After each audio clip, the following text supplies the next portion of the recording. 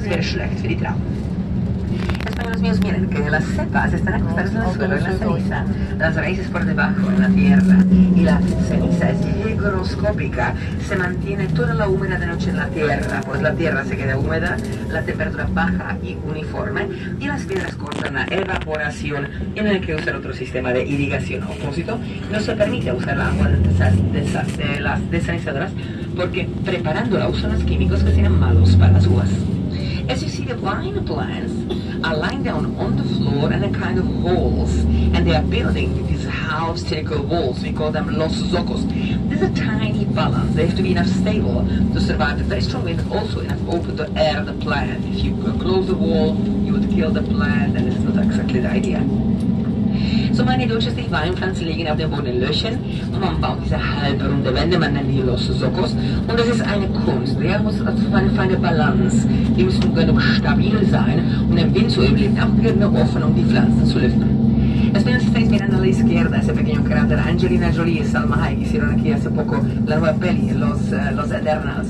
Y auf der linken Seite hat vor kurzem die Angelina Jolie und Salma Hayek den neuen Marvel-Film gedreht, Los Eternals. If you're looking now to the left, the small crater, so Angelina Jolie and Salma Hayek did a short time ago the new Marvel movie, Los Eternals.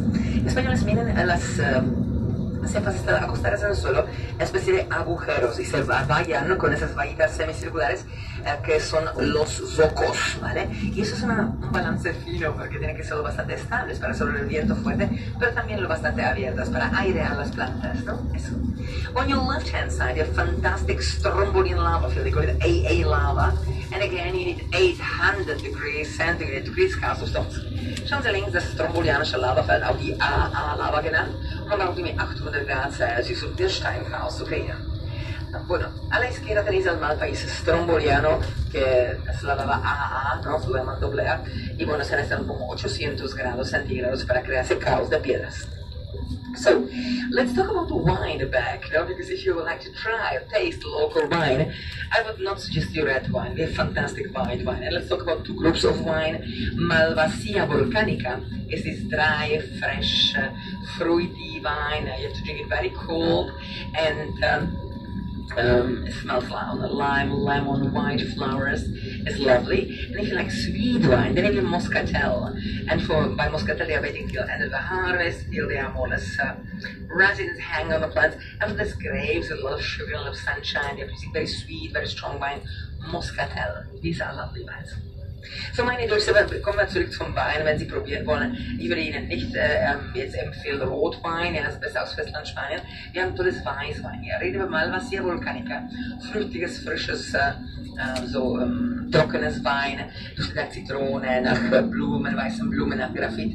Und wenn Sie gerne Süßes trinken, haben wir Moscatel. Amelderte, wenn die Trauben schon fast Rosinen sind, ja, wenn die ganz viel Zucker haben, Sonnenschein, dann machen die diese wunderbaren Moscatel, süß, ja, und starkes Wein.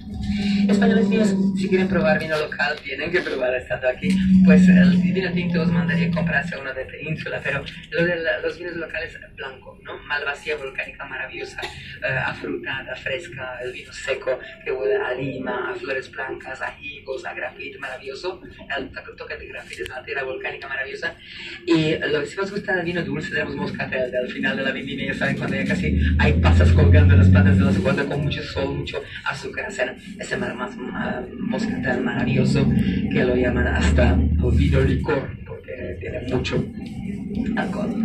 Okay, on your left-hand side is coming now amazing Hawaiian lava field. They call it Pahoehoe. And you need much more temperature. The Stromboli 800, Hawaiian 1200. And you see, this is looking as a concrete. Schauen Sie links hier, miren a la izquierda. On your left, now, left. Hawaiian Pahoehoe. Hawaiianisches Pahoehoe Lavafeld.